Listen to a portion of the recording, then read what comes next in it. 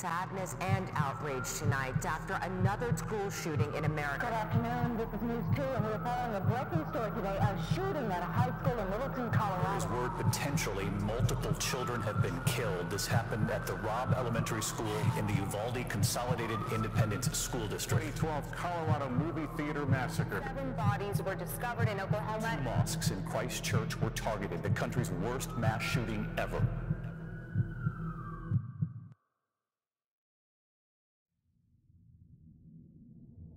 Hello guys, welcome to part 3 of my ongoing Halloween series.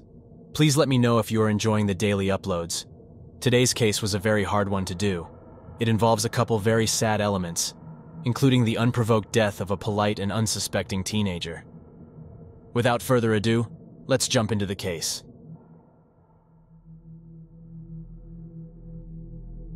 Yoshihiro Hattori, often referred to as Yoshi, was a Japanese teenager who was visiting the US in 1992 as part of an exchange student program.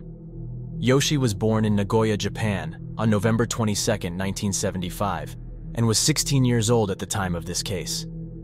Yoshi's parents, Masa and Mieko Hattori, described Yoshi as sociable and friendly. Growing up, Yoshi loved to play rugby on his high school team and enjoyed fishing. He was the middle child between a brother and a sister.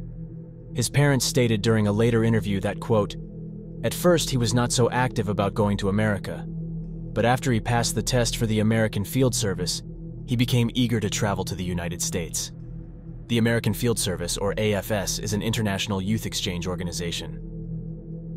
In his entrance paper submitted to the program, Yoshi wrote, quote, "Wherever I go, I wish I could make the country a second home country.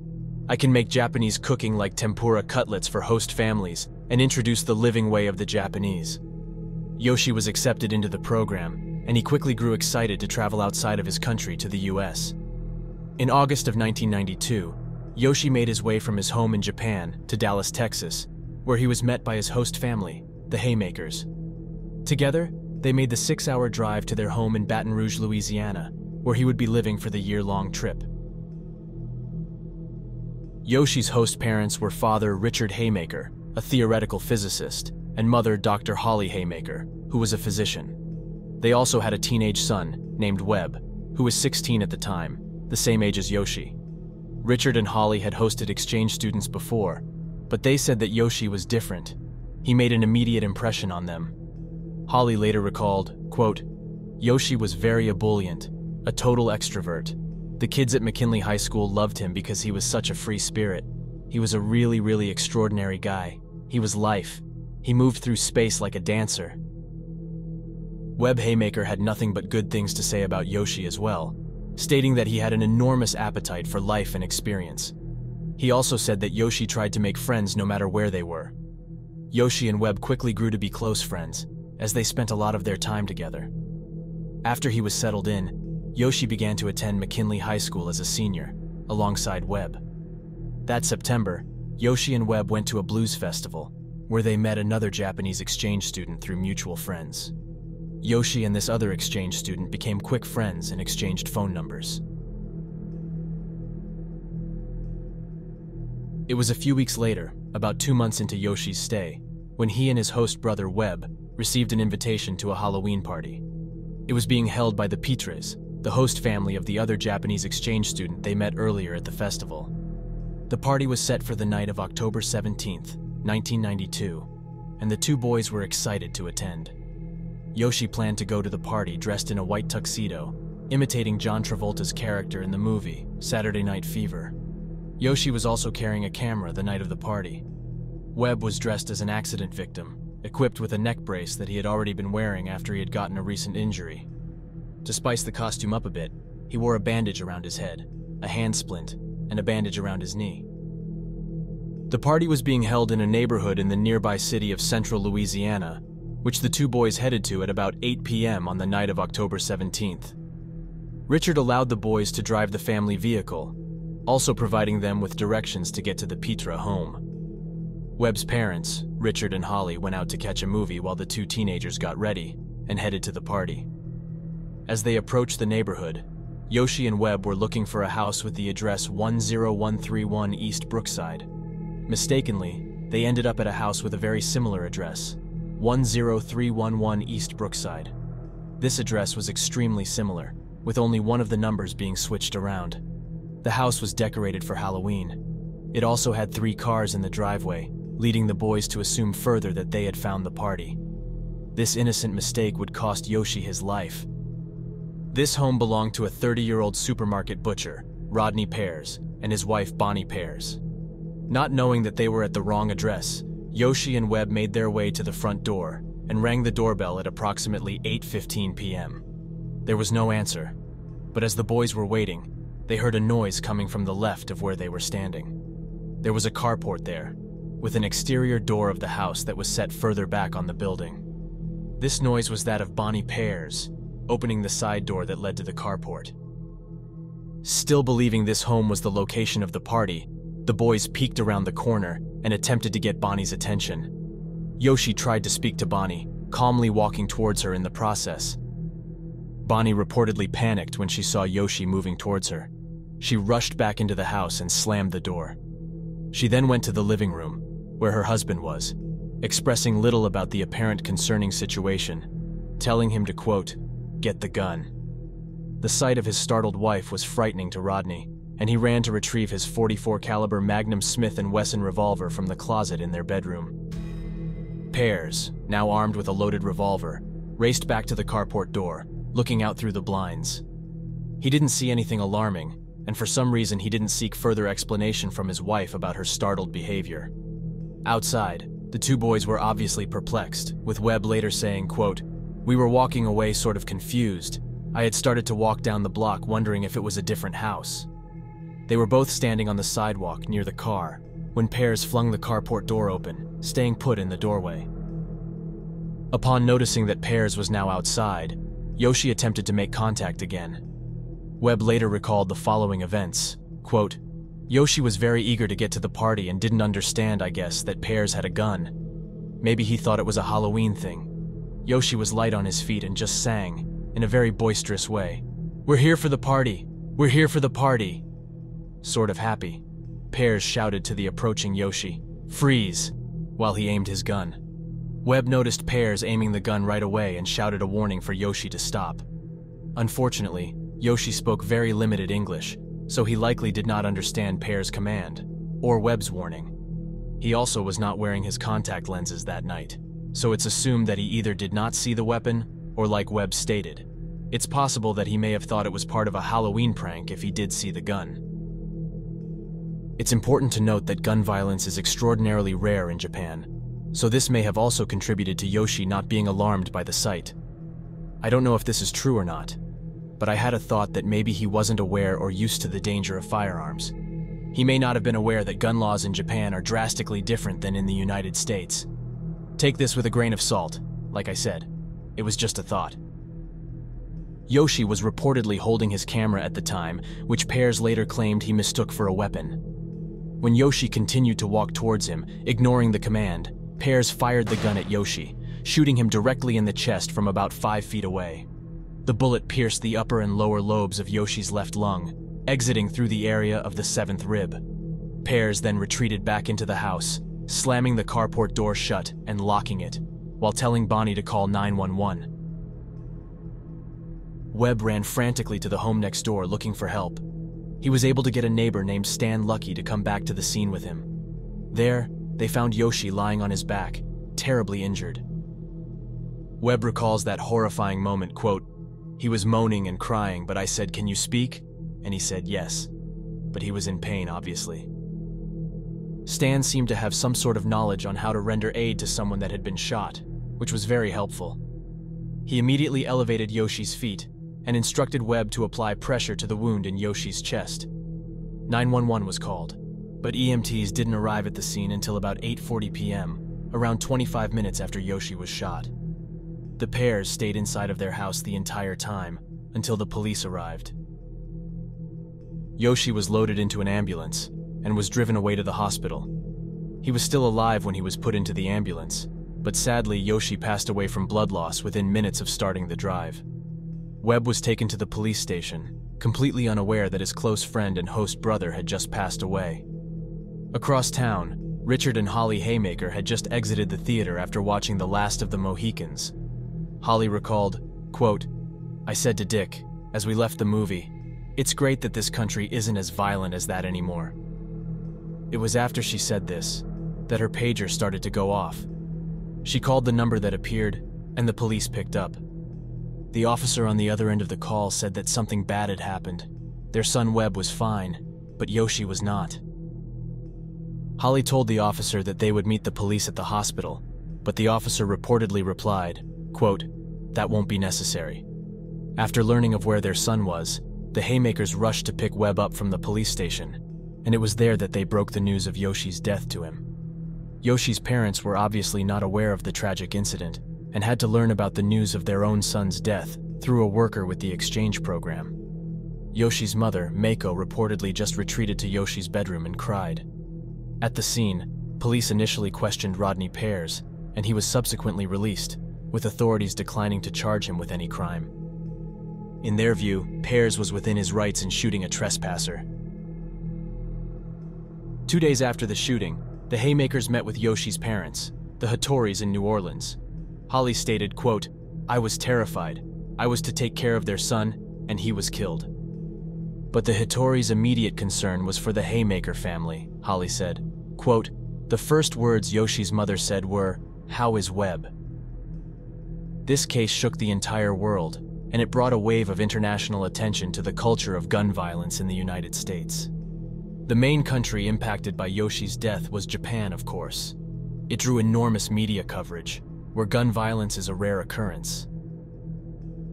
In the early 1990s, multiple countries were taking a look at and revising their gun laws. A series of violent shootings in Britain and Australia around this time fueled massive changes to their gun control legislation. People all around the world were wondering if America would take a similar approach. Anyway, Rodney Pears was eventually charged with manslaughter after Louisiana Governor Edwin Edwards and the Japanese consul in New Orleans protested against his release. His trial began in May of 1993. Pears' defense worked quickly to establish his actions as self-defense. His team claimed that Yoshi was walking in a, quote, "extremely unusual manner." They said that any reasonable person would consider it scary. During his trial, Pears testified about the moments leading up to the shooting. He said, quote, "It was a person coming from behind the car, moving real fast. At that point, I pointed the gun and hollered, 'Freeze!' The person kept coming towards me, moving very erratically. At the time, I hollered for him to stop. He didn't. He kept moving forward. I remember him laughing. I was scared to death. This person was not going to stop. He was going to do harm to me." After explaining how he shot Yoshi, Pears said, "I felt I had no choice. I'm very sorry that any of this ever happened." Pears' defense attorney called the shooting, quote, "a one-in-a-million deal where everything went wrong at the same time." Later in the trial, a detective recalled that Pears said to him, quote, "Boy, I messed up. I made a mistake." Pears' defense team did their best to paint him as an average Joe, saying he was a man just like some of the jury members' neighbors. This was in an attempt to make him more relatable to the jury, in hopes of them letting their guard down about him as a shooter. Doug Moreau, the district attorney, concentrated his efforts on establishing that it was not reasonable for a man of Rodney Pears' stature, a 6'2" armed man, to be that fearful of Yoshi, a 130-pound, polite and friendly, unarmed teenager. They argued that even if he was quickly walking towards him, Pears was still not justified in using deadly force against Yoshi. In response, the defense team claimed that Rodney Pears was, in large part, reacting reasonably to his wife's apparent panic to the situation. Bonnie Pears also testified during the trial, saying about Yoshi, quote, "He was coming real fast towards me. I had never had somebody come at me like that before. I was terrified." When describing Yoshi, she said, quote, "I guess he appeared Oriental. He could have been Mexican or whatever. He was taller than me and his skin was darker colored." After she told her husband about the incident, he reportedly asked no questions. Instead, without hesitation, he went to retrieve his handgun from the bedroom. Like I said before, Pears failed to gather more information about the situation before he opened the carport door to confront whatever threat was out there. Bonnie said, quote, "There was no thinking involved. I wish I could have just thought." The trial lasted 7 days, with the jury eventually returning a not guilty verdict, after deliberating for about 3 hours. That wasn't the end of the court appearances for Rodney Pears, however. Yoshi's parents, the Hattoris, later filed a wrongful death lawsuit against Pears. During the later civil trial, lawyers representing Yoshi's parents argued that both Bonnie and Rodney Pears acted unreasonably the night of Yoshi's tragic death.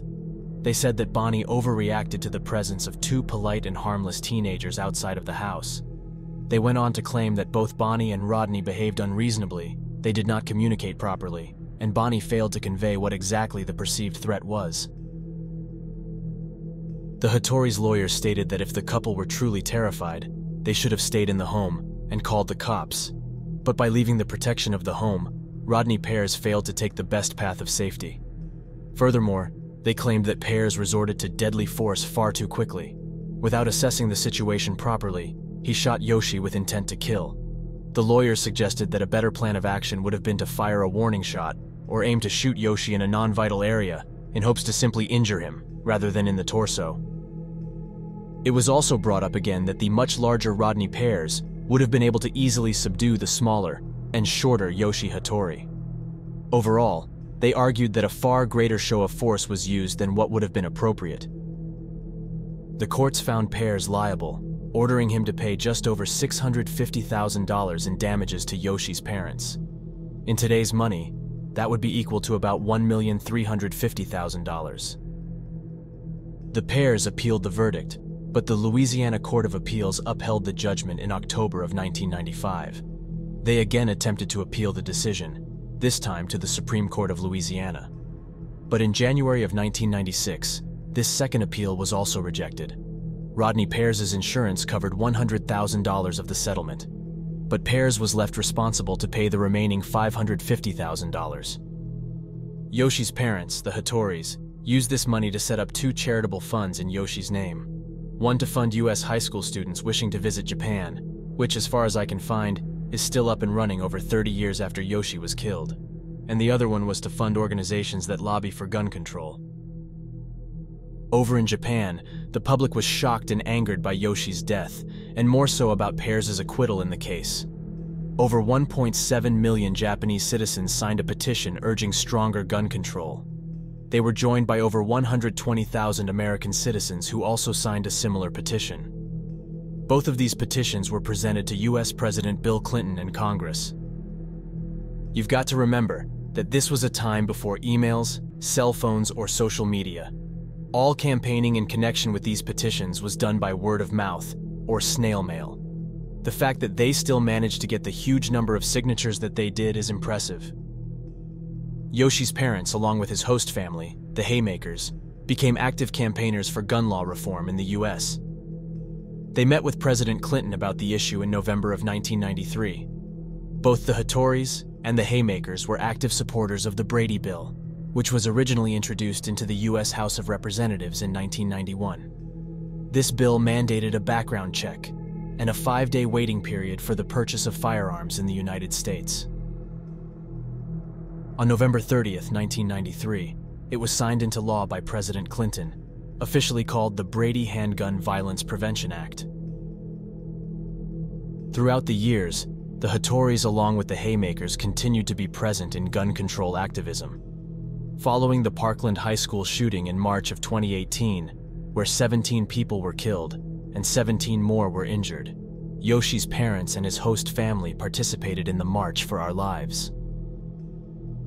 Following Yoshi's death, some claimed that the incident was racially motivated, noting that Bonnie Pears first said she noticed that Yoshi was darker colored than her.